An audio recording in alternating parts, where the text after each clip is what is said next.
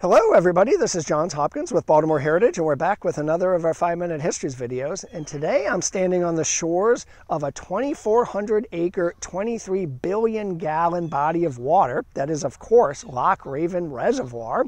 If you live in Baltimore City or much of Baltimore County and you turn on your tap, the water that comes out starts here.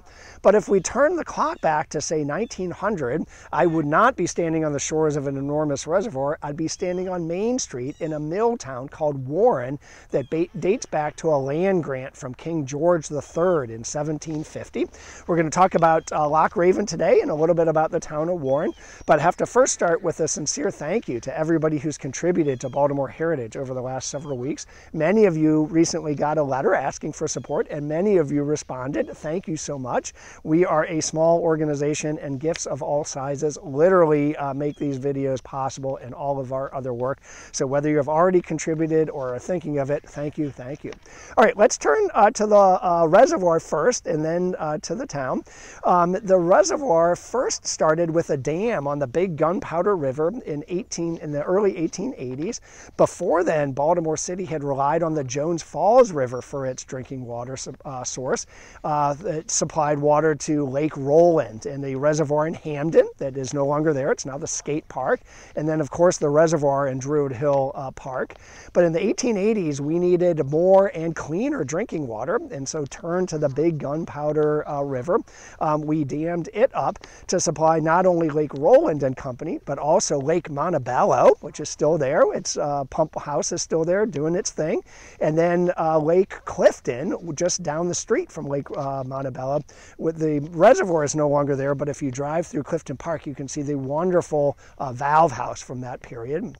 So the dam started in the 1880s, and so did the name. When the water engineers went to name this new reservoir, they looked to Raven Rock, apparently a big rock high on a bluff above the new reservoir where ravens roost, and took the name Raven from there, but then kind of fancied it up a little bit. Instead of just saying Raven Lake, they chose a Celtic word, Loch. So now we have Loch Raven here as the name. And so it began supplying our drinking water in the 1880s, but things really ramped up in 1908 with City Council Ordinance 141. That's when Baltimore City appropriated $5 million to build a bigger dam. I think it went from something like 50 feet to almost 120 feet to supply our drinking water. 1908, we were rebuilding after the devastating 1904 fire that wiped out much of our downtown. We were determined to build bigger and better, including bigger and better drinking water and safer and cleaner drinking water for Baltimore and its growing population. Remarkably, the reservoir here has almost the same capacity as when it started, 23 billion gallons. It has not silted up like many other reservoirs have, and that's due in part to the foresight of the engineers. They created a series of settling pools upstream, so sediment would settle in there instead of in the reservoir. They're still doing their work.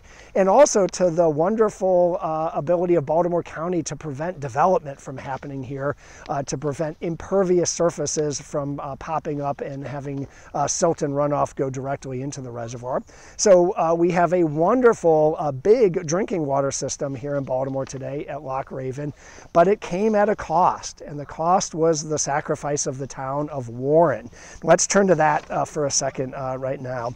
Warren got its start in 1750 by a gentleman named Richard Britton, a pioneer who came out to Baltimore County, got a land grant from King George III, and by 1760 had built a mill, a flour mill on the site. The success of the flour mill attracted some other early Baltimore County families, a couple names you might know. Harrimans, if you know Harriman House in Reisterstown, that's where that comes from. And then the Jessups, if you know the town of Jessup, south of Baltimore, that's where that name comes from. Members of their family were out here in Warren with this flour mill. The flour mill turned to a textile mill in the 1800s. In 1820, the town of Warren held a unique status in America. It apparently was the only mill where you could take a raw boll of cotton and come out with a finished bolt of calico.